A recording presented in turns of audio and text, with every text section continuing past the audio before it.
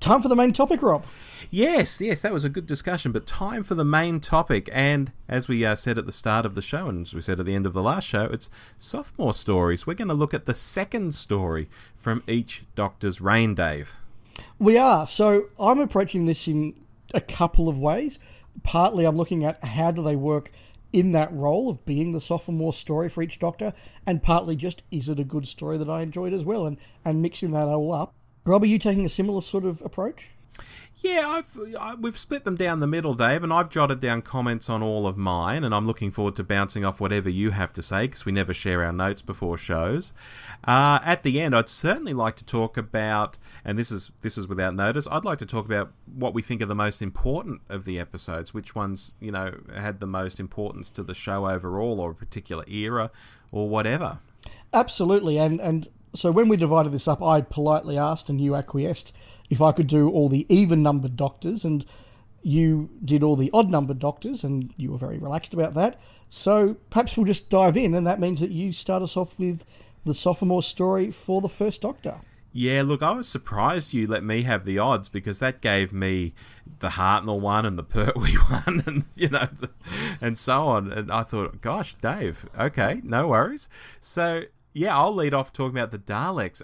What can you say here? I mean, no bug-eyed monsters, said Sidney Newman, and yet 5 episodes into the series we had bug-eyed monsters. And it doesn't take a genius to say here that they made the show what it is and built a platform for it, so we still have the show here with us today. I think this is an extraordinarily important story, and so much better than 3 out of the 4 episodes of the previous story. I mean, An Unearthly Child is a great episode, but all the Tribe of Gum episodes, they're a bit duff. This is just great 60s sci-fi. I think the Doctor's really firing. It's only 5 episodes into the series, as I said, and it's really, really enjoyable stuff.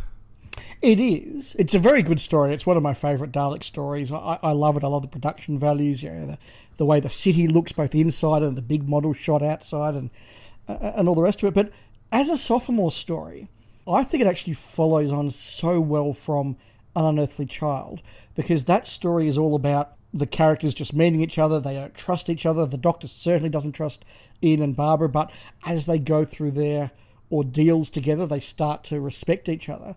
And the Daleks is all about taking that another step further and actually showing them have to rely on each other to get out of where they are. And again, that slow build-up of trust between them that then really sort of comes together in the next story. There is this 3-story arc before you get to Marco Polo. And it works really effectively on that. And I think the great thing about it being a 7-parter is that, okay, you can call some of it padding, and yes, I know that the Dalek movie took an hour out of this and nobody noticed that, we lost any plot. I get that, but the extra stuff we have in there, those moments between Ian and Barbara, those moments with Susan, those moments with the Doctor and Susan, add to those characters, and we really start to learn who these people are, who the Doctor is. We see Susan. This is probably Susan's best story in some ways. What would you think if An Unearthly Child had gone straight into this and we just got rid of those 3 cavemen episodes? Look, I think it would still be really good. I think it still would have taken Doctor Who off in an effective way. I think it is more powerful for having seen the 4 major characters go through what they went through in the Cave of Skulls and the Forest of Fear before they get to the Daleks. It would work without it, but I think it works better because they've already had those character interactions initially, and now we're seeing them come together as a crew. Very fair. Shall we move on? We shall. So the Highlanders is the first of mine, the second Doctor story. I'm a big fan of the Highlanders. I think it's a lovely little historical story, and long-time listeners will know how much I adore the historical stories. But what's really interesting with this one, as a sophomore story, is that it gives the audience a very, very safe plot. This is a very basic, very straightforward Hartnell-style historical. The characters arrive in a recognisable part of history, something happens in the first 10 minutes, they get separated, and they've got to escape history at the end of it, and they go through that. It's very, very safe in that sense. It's very familiar. We also get basically the 2 plot strands led by the 2 ongoing companions. And Ben and this new character, Jamie, I don't know if he'll go anywhere, they're paired up, and they have one plot sort of going out on the boat, and you have Polly and Kirsty teamed up and they do the other plot on land. And the Doctor sort of gets to flip between the 2. Now, within this really safe, familiar story, the Doctor gets to be really different. He's doing silly accents. He's wearing funny costumes. He's beating up solicitors. He's wearing women's clothing. So they give you this safe, familiar story and then put a really different Doctor into it. But the Doctor's just over the top of everything. And so I think it's a really clever way to do a sophomore for the first change in Doctor. I find it interesting because what you say, it's a Hartnell-esque historical sort of romp. Yeah, I get that. But in the context of the Troughton era, it actually sticks out like dog's bollocks to me. Oh, absolutely. It's like this last bit of the Hartnell era before the Troughton era really kicks off. Yeah, so as a sophomore story, I'm kind of conflicted because I completely understand what you're saying, but I also think it kind of sticks out a lot, and it seems, we just had this big Dalek story, and we'll go on to Troughton, being in the modern day and the swinging 60s and things like that, and, tons of Cybermen stories are coming up and all sorts of stuff. This is really quirky and strange, and someone tuning in might be forgiven for thinking they'd gone back a couple of years in the show, perhaps. Absolutely, and if we were talking here the 6th or the 5th Doctor, that would be a real problem. I think because it is only the 2nd, and this is the first time we've had that change, that slightly longer bit of familiarity is probably a good thing. If you had a really different type of story and a really different type of Doctor in one hit in 1966, that may not have been ideal. Okay, shall we move on? Yes, now I've deliberately let you take the lead on this one because I think my views are quite well known to regular listeners, so over to you, Rob. Okay, for the Pertwee Doctor, we have Doctor Who and the Silurians to give its full title. And I think here, Dave, we've had our introductory Pertwee story, that's fine, but I think this story really sets the tone for the Pertwee Doctor. He's not fighting the quote-unquote monsters, but he wants to help, he wants to work with them. And the ending is still so strong. I'm surprised he ever wants to talk to the Brigadier again. Maybe that's born of necessity with him being stranded on Earth, so he has to sort of keep in good with these guys. But I think this just does set the tone for this very moral Doctor who will go against the grain and often gets held up as an establishment figure, but I think he's anti-establishment. Like, he's got the posh voice and he loves a good gorgonzola, but I think he's quite anti-establishment with the way he goes against the Brigadier here, and the Brigadier just wants to blow these Silurians up. Tell me I'm wrong. No, I think you are absolutely right. I mean, I'm on record many times. This is my favourite Doctor Who story. I think the plot is fantastic. The twists are great. The characterisation by Hulk, both of the Silurians and of the humans, is excellent. It looks great. It looks epic. All of that aside, this is a fascinating story because you can feel it putting the era together as it goes along. Bessie is introduced. We get a scientific government establishment where there's a crisis going on. We get baddies who maybe aren't as bad as we think they are, or different perspectives. We get a certain amount of moralising, that lets liberalism that I've spoken about before all coming through. All of these things are built in. The Doctor looking around for his sonic screwdriver. Yes, it was first mentioned a couple of times in the Troughton era, but this thing of the Doctor having a sonic screwdriver being really techie, all these bits of the Pertwee era just come together very naturally in this story, to the point when he doesn't actually use the phrase reverse the polarity of the neutron flow, but he does do something to the neutron flow at the end to stop the nuclear generator. It's building a classic era before our eyes in a great story. Yeah, and I think for that to all be happening in the sophomore story of this Doctor is just perfect. Yeah, I think this is going to be not just one of the best. I don't just say that because it's my favourite story. I genuinely think as a sophomore, this is going to be one we'll look back on at the end and say who did the job really well. Yeah, agree. Another that I think will be on that top end of that list is The Ark in Space. Now, you mentioned, Rob, a couple of moments ago about how much the Highlanders sticks out as a sore thumb and the Hartnell era sort of continues a little bit too long. The Ark in Space is the reverse of that, by far. We have Robot, which is the familiar letting go of the Pertwee era tropes and putting the Doctor into it, but the Brigadier's there, Sarah's there, headquarters is there. It's not a big culture shock. The Ark in Space, though, that is like going from black and white to colour in some ways in terms of the culture shock. It looks different. It feels different. It's grim. It's nasty. I mean, you think about jumping from the Pertwee era to that scene where Noah is being turned into a Wirran. And you think about what the production team intended, the scene that's been cut out with that brutal, harsh cut where Noah begs Vira to kill him. Yeah. I mean, imagine if that had been broadcast. You go from robot with Professor Kettlewell, to Noah as half a possessed alien begging his fiancée to kill him. Wow. Yeah. You could not have a bigger culture change, but they get away with it because Tom is fantastic. Liz Sladen is there. She's fantastic, but she carries the audience through. We're learning to love Harry. It looks good. This is a story that twice I've sat down when I've got home from work, thought, I'm going to watch an episode of Doctor Who as I have dinner, put on the Ark in Space, and an hour and a half later gone, I just couldn't stop. Sorry, I just had to watch this whole thing. Yeah. And I think that's reflective of the times too. We're halfway through the 70s there, whereas, I don't know, something like Silurians was being written in the late 60s. Yeah, absolutely. That was first commissioned and put together in 1969, yeah. Yeah, that's right. Good one. I have similar feelings about it too. I think it just does set the tone that this is a new Doctor doing new things, and I quite like this as a sophomore story myself, yeah. And what it does do very effectively is it says to the audience, this is where the Doctor's going now. This is what the Fourth Doctor is going to be like. This is what his story is going to be like. So get on board, because we're going in a very different direction, and they really do deliver on that. Which takes us to the Fifth Doctor, my beloved Davo. We've got a soft spot alert coming up, Dave, because for the Doomsday, I've always had a soft spot for this story. I often say it's like a Hartnell story. They land on a mysterious ship. You've got an inquisitive Doctor and a large TARDIS team. And maybe it's no accident, because I think Terence Dudley would have been about 60-odd when he wrote this. He was very old school and maybe thinking of Doctor Who in a much older sort of way. And so Davo's sophomore story sort of takes us back to a kind of gentler sort of Doctor Who, which maybe fits with his kind of gentler Doctor, if I'm not drawing too much of a bow there.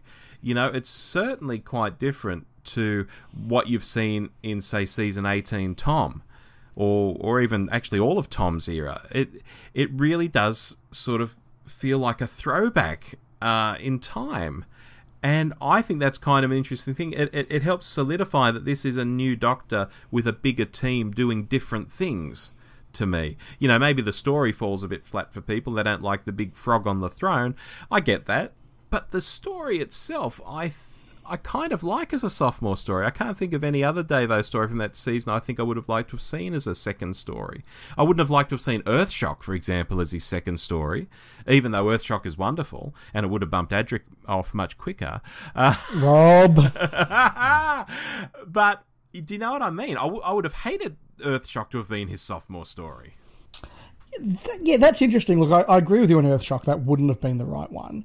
I have really mixed feelings here. I'm with you in terms of finding For the Doomsday a very lovely, fun, enjoyable story. I've got a soft spot for it as well. I see its faults, but I get past them because it is quite lovely.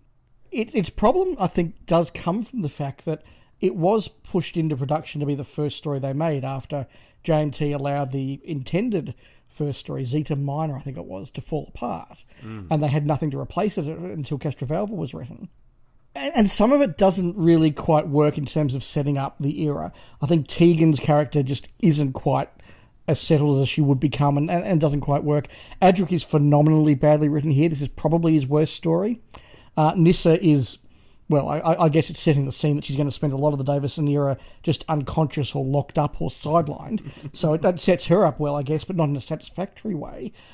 And Davo is good in the role, but I think he's very clearly still feeling his way. Yeah. And do I like the story? Yes.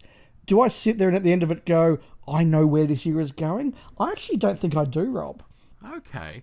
What if The Visitation had been his sophomore story? Would that have been a bit like the Highlanders, perhaps? And I was about to suggest that would actually be the one that I would put in. I think The Visitation would be a stronger one. The companions get a bit more to do. It's a little bit more familiar. Davison is a bit stronger in there. I think actually that would have been a better option. But maybe I'm being a little bit harsh, right? I just don't think at the end of it I really know how this crew is going to work and how this era is going to work. And it really isn't that typical of anything to come. Okay. Shall we move on? Attack of the Cybermen. So we, of course, mentioned this last episode when we had a look at season 22. And I said there that it was better than I remembered. This is interesting because although it's a sophomore story, it is the first story of a season, so it's also a season opener. And it has this role of basically picking up the pieces of the twin dilemma, where the doctor was just a prick. And you know, well, look, we know all the stuff that happened in Twin Dilemma. It's got to pick up from there and reset it. And it actually doesn't do that bad a job. I actually quite like Colin in this. You see a bit more of his doctor. You see the relationship with Perry is still antagonistic, and I don't like it as much as I would like to, but it is a lot better than the Twin Dilemma. Yeah. It starts again with a bit of familiarity in terms of having the Cybermen, and it gives us a very Colin Baker typical sort of story. So I think this isn't the best story on the list by far, but it's certainly not the worst, and it works, and it actually isn't a bad little mini reset for the Colin Baker Doctor. And I still think if you'd gone from Caves of Androzani to Attack of the Cybermen, how much better would Colin's era have looked? Oh, massively so. And this is my point about it too, that it's in such an unusual, not unusual, unique position to be the sophomore story, but actually starting his first season. It's a really weird situation. We don't have that in any of the other classic eras of Doctor Who. Yeah, there's been this huge months and months and months long break between the first and the second story. Yeah, it's almost like I almost feel like going to the next story to say that's his sophomore story because this does just sort of reset things in that way. It's quite strange. But yeah, it is important in that sense. I mean, it's not the world's best story. I can still watch it and enjoy it. I enjoy it more than most people, I think, and I think you do too, based on what we said last episode. Yes. But at the same time, I think it's more important that it just does reset the season. And although I think things had already got off to a bad start and maybe didn't get quite back onto the right foot, it does help in some ways that it's not, Time Lash or something. Even though I like Time Lash. Look, it does. I think it's one of the better options. I'm going to explore the point you made there, Rob, and merge a couple of our ideas. You're right. Had we had Attack as the debut story, the premiere story for Colin Baker, and that would have been the familiar monster, the dynamic, exciting start, throw the Doctor in, good opening. Then you get Vengeance on Varos as the sophomore. And that's a story where you don't have these familiar things. You get to let the Doctor sort of breathe a bit and expand a bit and actually show us what sort of character he is.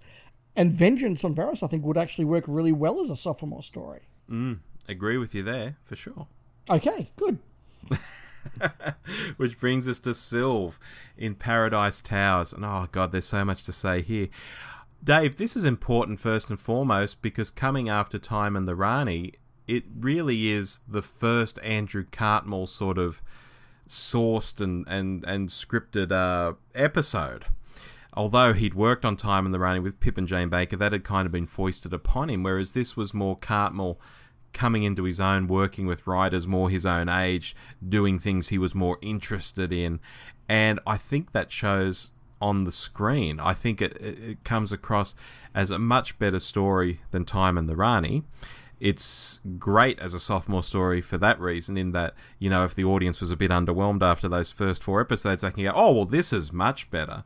At the same time, I do still feel conflicted about the story, because my gut reaction is always, I just wish they'd realised the tower block better and those cleaners, and, if that fella with the Hitler moustache didn't overact, this could be great.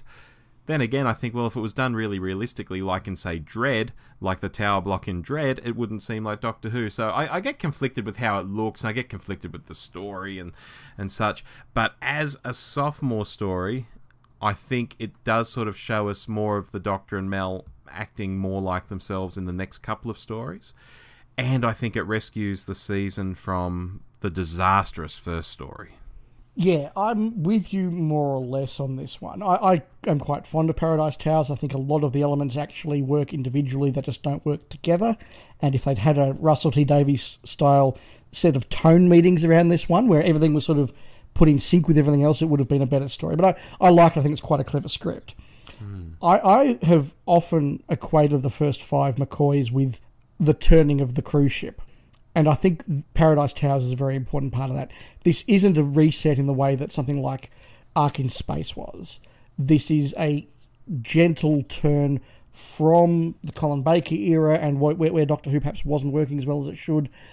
And it takes a few stories to get there. By the time you get to Dragonfire, you're much more Cartmellesque. You've got a lot of that sort of dialogue and that tone. Then you hit Remembrance of the Daleks, and suddenly the cruise ship's facing the way you want, and it's going the direction you want. I like that idea, but could you imagine Colin, though, in Paradise Towers? I can't. No, but also I don't think that the McCoy is quite as his best here as well. In this story, they've kind of just written the Doctor they think they're going to write for the 7th Doctor. And there are parts of it where McCoy really grasps that and runs with it, and he's phenomenally good. Some of his moments, the stuff with Pex, the stuff with the caretakers, really good stuff. There's also stuff in here that doesn't quite work. And I think it takes the writers a while to really latch on to the McCoy Doctor. By the time you get to season 26, they're writing whole stories that all pitch to McCoy's strengths as an actor. Yes. In this one, I still think it's a bit patchy, and he's still finding the character, and the writers are finding the character. I mean, it is a break from Colin, absolutely. They're not writing Colin. But I do think it takes a while to really get a grip of this whole era. Okay. So do you think it succeeds or fails as a sophomore story? It succeeds, but not to the level of others. All right, let's move on. Now, Rob, at this point, I've got to say something. Okay. Sydney, we have a problem. Yes, Melbourne? So, when we were putting this together, I went away and researched the different stories, and I said I'll do the even numbers, so I put more time into them. And I researched a story for the 8th Doctor. And then you sent me the running order that you put together, because it was your month to put together the running order, and you had on the list a different 8th Doctor story. What would you call his sophomore story? I went with The Dying Days. Oh, okay. You went the literature route. Okay.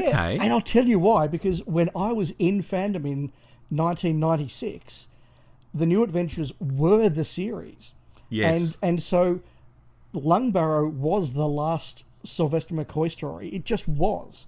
And The Dying Days was the second McGann story. It just was. And I can go with this. Let's do Dying Days then. So, and at the end of our episode, you'll find out another reason why I think this is the right choice, because, well, you know what I'm talking about, Robin. The listeners will find out soon. Okay. The Dying Days. So, for listeners who aren't aware, The Dying Days was the last Virgin new adventure novel before the rights reverted to the BBC and they started doing their versions. So this was an end of the series. They got to do one book with Paul McGann as the Doctor, and it was by Lance Parkin, and it really, I think, works so well as a sophomore story, because after the unusual cultural nature, shall we say, of the telemovie, he is able then as an author to put the 8th Doctor back into a very familiar Doctor Who setting. We're back in London. It's an invasion with the Ice Warriors. The Brigadier is called out of retirement.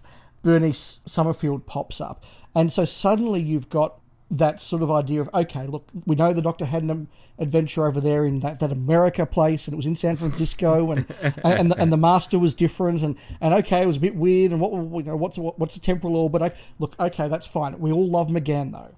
Whatever you think of the telemovie, I think everyone loves McGann. And so they get it, and they put that sort of that dashing Byron-esque Doctor into a much more traditional Doctor Who story, and they show his charm, and they show his wit and mysteriousness, and that elfishness about him really comes through on the page. And he gets to interact with the Brigadier, and I really, really like it. I'm very fond of that book, and I think it is an interesting choice as a sophomore to take the familiar and sort of build the Doctor around that, rather than, I guess, trying to make a literary sequel to the American telemovie. Yeah, that's very fair. And I think the only thing I'll add there is that it's just a great pointer too that the 8th Doctor did sort of come out of the blocks after the telemovie happened, and then no more happened on television, at least, as a very literary Doctor. People think of him as a Big Finish Doctor now, but Dying Days and then a ton of 8th Doctor adventures for BBC Books happened long before Big Finish came along. So to me, he's a very literary Doctor as well. So I kind of like that you did that. Yeah, and I'll be interested to hear feedback from the listeners, particularly as to what they think of as being McGann's sophomore story. All right, which takes us to Eccleston, Doctor Number 9 and the End of the World. At the time, Dave, this episode really disappointed me, and looking back, I can't really put my finger on why, but it does sort of point to, on one hand, I thought this was a terrible sophomore story at the time, but now I think it's rather good. I think it's quite a spectacle, even with its 2005 special effects. I think the Doctor starts to show a lot of range. There's a lot of comedy there. There's even a sense of romance there, even though he doesn't seem like a very romantic Doctor. I think this starts to sketch out what the Eccleston Doctor will do, at least in this first series. Maybe not what he could have been if he'd done 2 or 3 or 4 series, but at least for that first series, I look back on it now and think, oh yeah, I see all the blueprints that are being unrolled here and held out in front of me, and you know, you get that Britney Spears music on and it's quite funny and fun, and I don't mind this at all now, but at the time I didn't like it. Can I ask, Rob? Yeah. Did you see Rose only when it was broadcast, or did you see the leaked copy a couple of months early? I had the option to see it and I did not see it. Okay, so you just followed Rose and a week later you had End of the World. Yes. That's interesting, because I did see the leaked copy. What was it, about two and a half months before the series came out proper? About that. And so I had this huge gap between seeing Rose and seeing the End of the World. And I actually wasn't disappointed. I wasn't blown away by it, but I just thought, as an adventure, it looked kind of cool. It was kind of quirky. It was safe, and I think this is a theme we're going to come back to over the next few stories. Mm-hmm. It was very safe.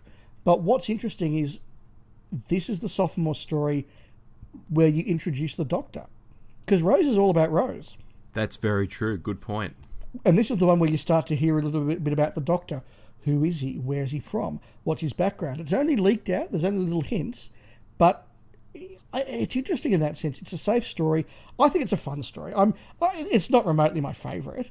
And it was marketed really strangely. I think the previews for it and the next time trailer for it was so different to what actually came out. That's something I remember very strongly. But it is a fun little story, and it's a safe one, having given us Rose and just given us all this information. There's a Doctor and a TARDIS, and he travels through time and space, and Rose and Mickey, and then it's just like, let's just have an adventure in the future. Let's show people some sci-fi, having been in contemporary London for Rose.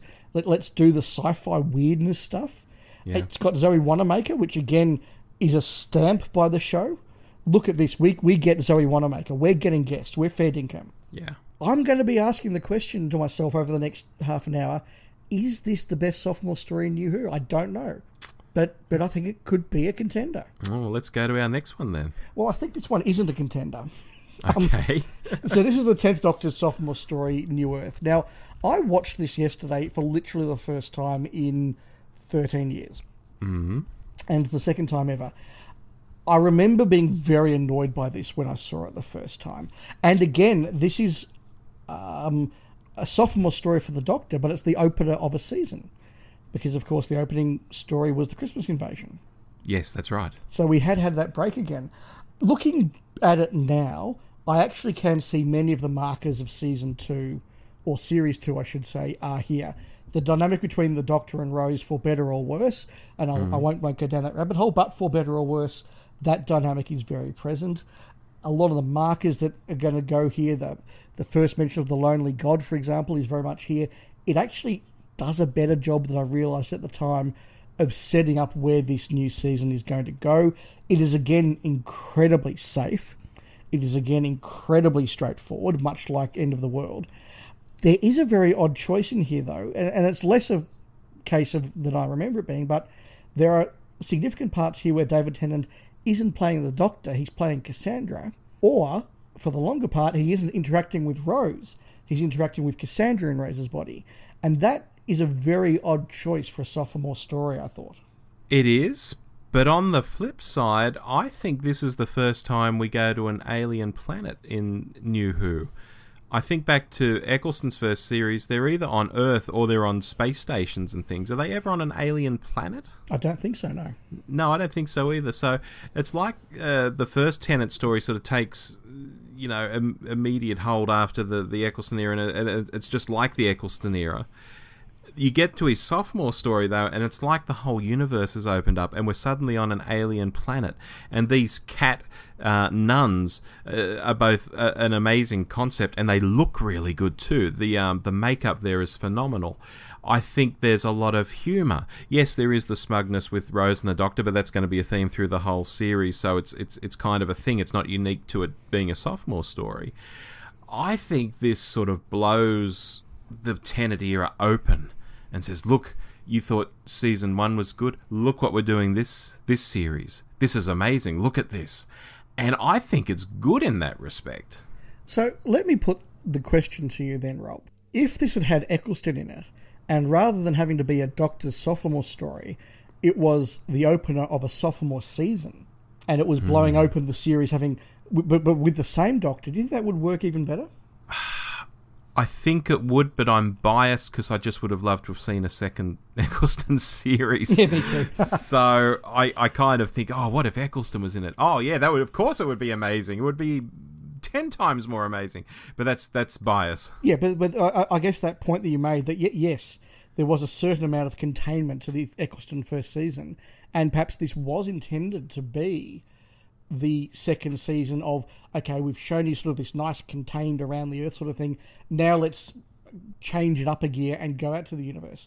Maybe that would have been an even more evident change if it had been the same Doctor.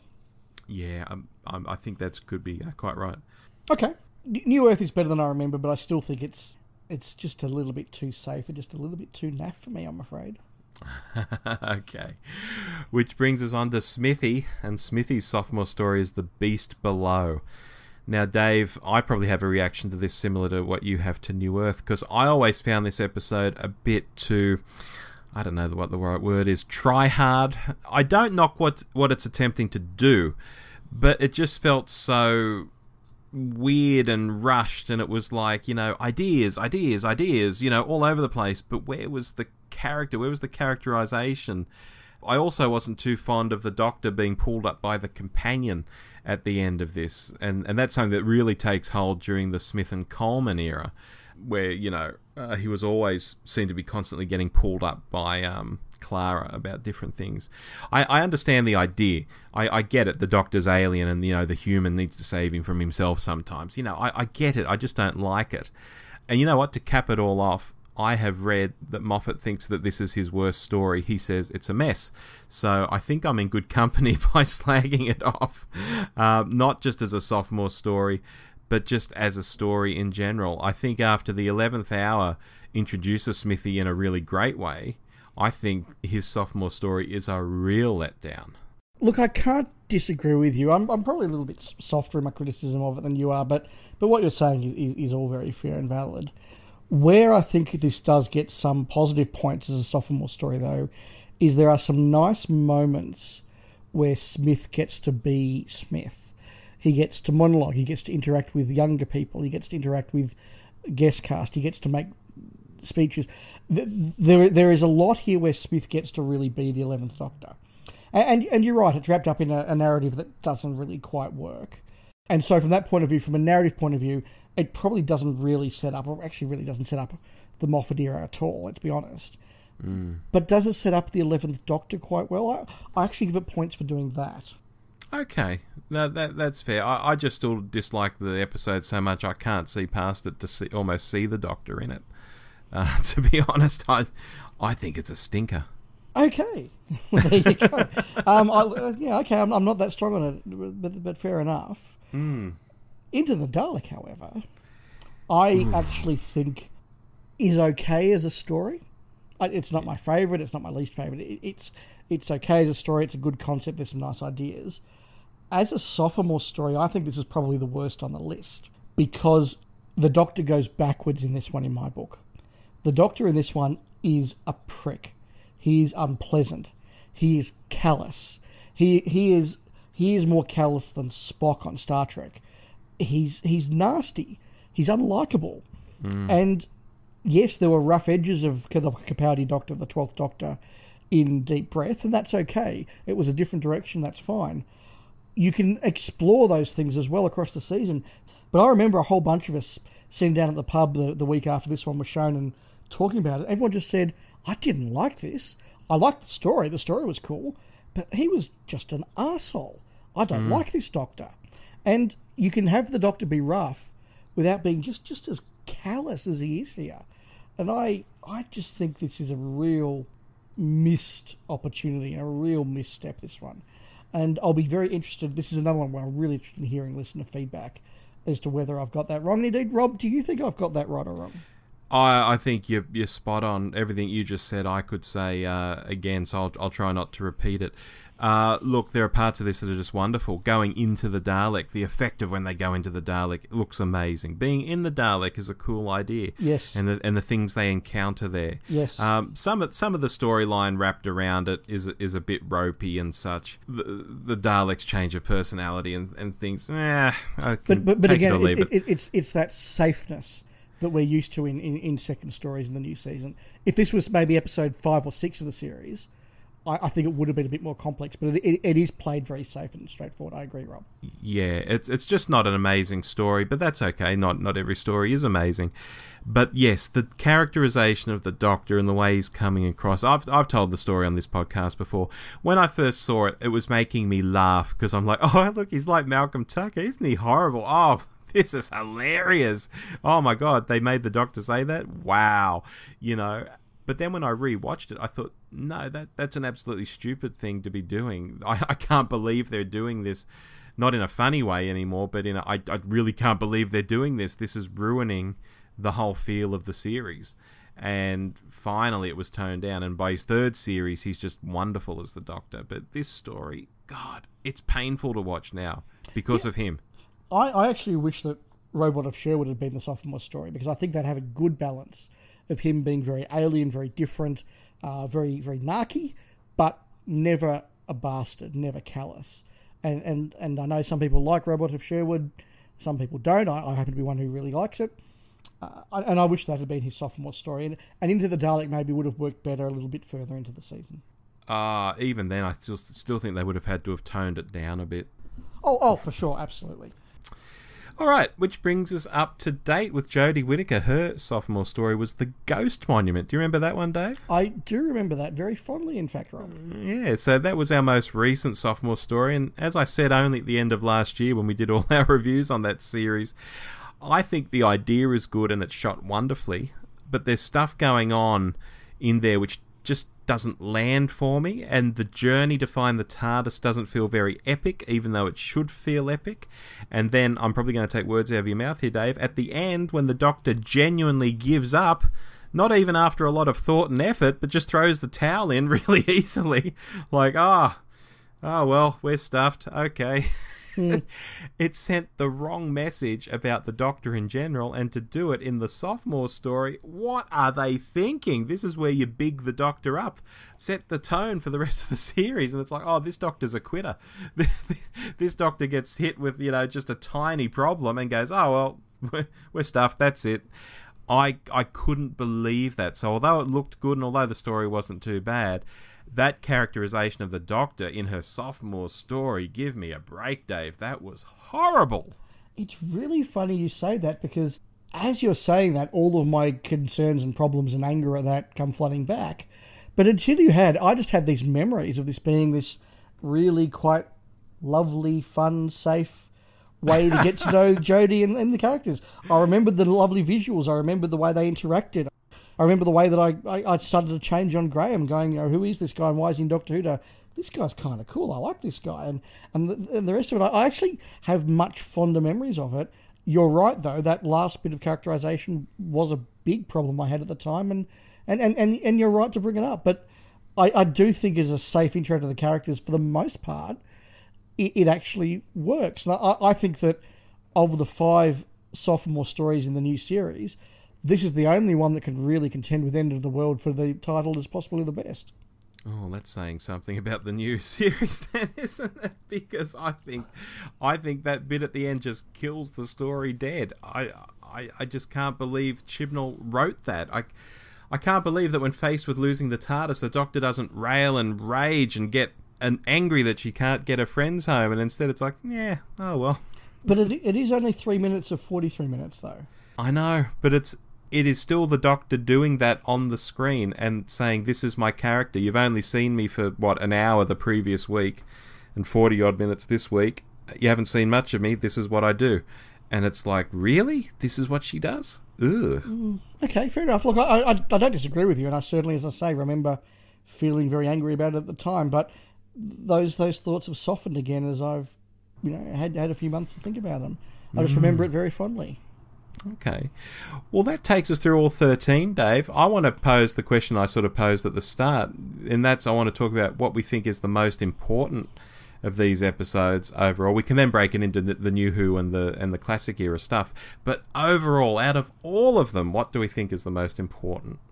As a sophomore story, not as the best story, as a sophomore story. Look, I think that the runner-up is probably the Daleks because of the effect that it had on the whole series to come and the role it has and the work it does. But I think in terms of setting up a brilliant new direction for the series, setting up a brilliant new Doctor, a new cast, a new dynamic, new values, production, etc., and doing it in such a brilliant way, you can't go past the arc in space. Interesting. That's really interesting. I thought you were going to say Silurians then. I thought you were going to say I thought you were going to say runner-up was the Daleks and winner was the Silurians, and I was going to say, well, I'm the complete reverse, because I think the most important sophomore story here is the Daleks, because it does have that influence across the whole series. So it's important as a sophomore story for the first Doctor, yes, but it just resonates through everything that happens in each series ever again. And then Silurians as the runner-up, because I think that is a profound story for the Pertwee Doctor and sets him up, but it's only that one era that it's setting up. So Daleks for me with Silurians as the runner-up, and Ark in Space for you with Daleks as runner-up. Yeah, and look, Silurians I think deserve to be in the top 3 or 4. I'm not going to argue with that. And I would very happily put The End of the World somewhere in that top 3 or 4 as well. Not because it's the greatest story. I think it's a very good story, but it's not great. But just because of the way it so effectively continues an experiment. I mean, it's hard to remember now just how nervous we all were in 2005 about how this new series of Doctor Who would go. Would it succeed? And The End of the World is a very important step in making that happen. And it is the story where we first start to really learn about the Eccleston Doctor, who remains my favourite of the new series Doctors. I think that as a piece of sophomore television, The End of the World really should be very high on this list. Yeah, and look, I can't disagree. When I look at the competition, I look at New Earth, I think, well, it's better than New Earth. It's absolutely better than Beast Below. It's better than Into the Dalek, and it's better than Ghost Monument. So there it is. It's a no-brainer. It is absolutely the best sophomore story of New Who. And a contender across the whole of the series as well. Yeah, look, I'm not sure I would go that far. Oh, look, I'm not putting the same level as the Daleks and the Ark in Space, and even the Silurians, but I think it is, up in that top 4. Yeah, it might come around 4 or 5 for me. Yeah, probably 4. Yeah, it's probably ahead of the Highlanders and such. And yeah, okay, that's fair. Yeah, top 4. Okay. Are there any aspects you wanted to look at before we move on to our mailbag this month? I think just reiterating a point that I've mentioned across the whole thing, that it is very interesting to see where they've used the sophomore story to set up a dynamic and to change the direction of the show much more than they can in the Regen story. And I think that's why this was an interesting topic for you to pick, Rob. Everybody looks at the Regen stories in terms of restarts, but in many of these cases, it's actually the sophomore story that tells you more about where this Doctor's going, where this series is going, particularly when you get into the age of the post-regenerative stress nonsense, where, there are stories, Regen stories, where the Doctor spends half to 2/3 of it sort of wandering around in a daze. You really do need these sophomore to set it up. And that's why New Earth is so important. David Tennant is unconscious for all but about the last 7 minutes of the Christmas invasion. Now, that works well as a piece of drama. I'm not knocking that decision at all. But it makes that second story incredibly important to actually see who this character really is just going about their business. Yeah, these stories, the Doctor is in their gear, their costume at the start, they're ready to go. It's really the out of the Regen story or the Sophomore story. I think I prefer the Sophomore stories, actually. Yeah, I actually think I'll agree with that as well. Alrighty, we'll talk about next month's episode at the end of this particular episode. I think for now, Dave, though, we've got two bits of mail we should rip through.